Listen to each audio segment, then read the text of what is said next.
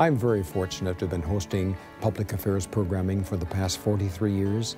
From the very start 45 years ago and in its infancy and covering only central Iowa, standards were extraordinarily high in both programming and technical quality, no compromising. And that's never changed, even with the expanding to today's statewide network.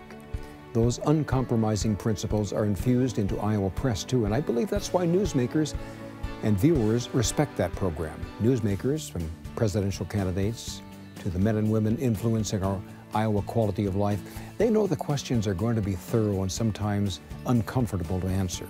But that's why our viewers depend on Iowa Press and our other public affairs programming for decision-making information. And I believe, perhaps brashly, that Iowa Public Television is single-handedly the medium portraying the state's culture from border to border. And I'm genuinely proud to be a part of it.